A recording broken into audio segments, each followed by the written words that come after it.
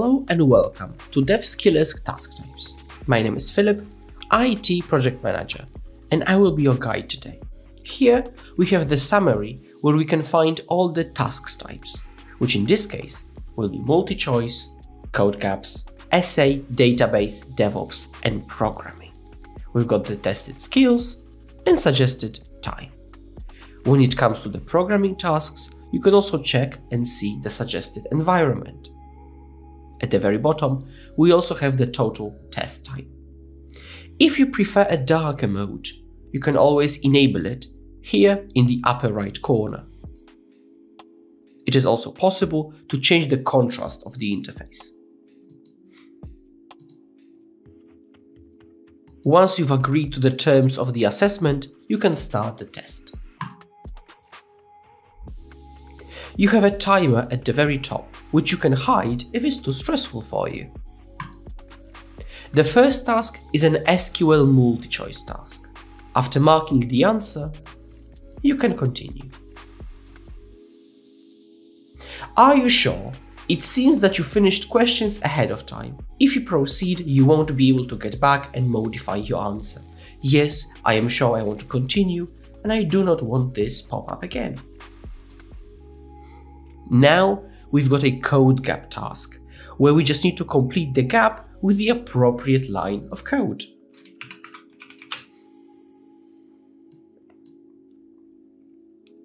This one is an essay task. It's about the difference between backend and frontend. What you need to do is write your answer in the text box. Importantly, this needs to be checked manually by your recruiter. Now we are dealing with an SQL Database Task. We need to write the whole query. This will be my query. To check it, we can click the button Run and Validate. And as you can see, we've got success with the query result matching the expected result. This is a DevOps type task, which is a bit different from the previous ones because in this case we need to connect to a server.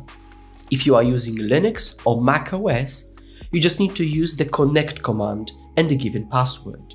Or if you are using Windows, you need to use a third-party host client and again use the username and password and connect to the server.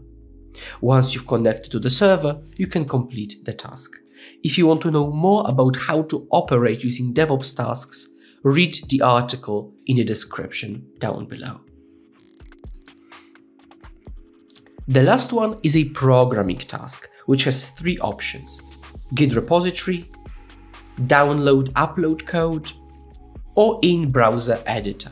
In this case, we will go for in-browser editor, IntelliJ.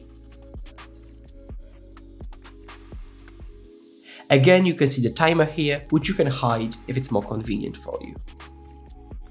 We can also open the task's description and switch between modes.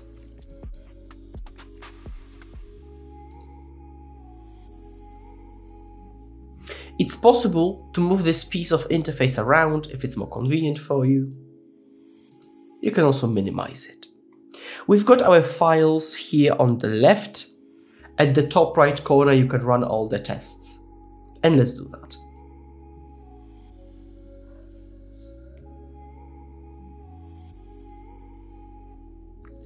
As you can see, the tests are being run, and we've got 5 tests failing.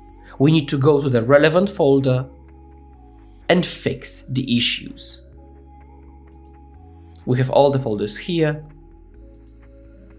and you can open any file that you think needs any changing. Once you've completed the task, you can click Finish here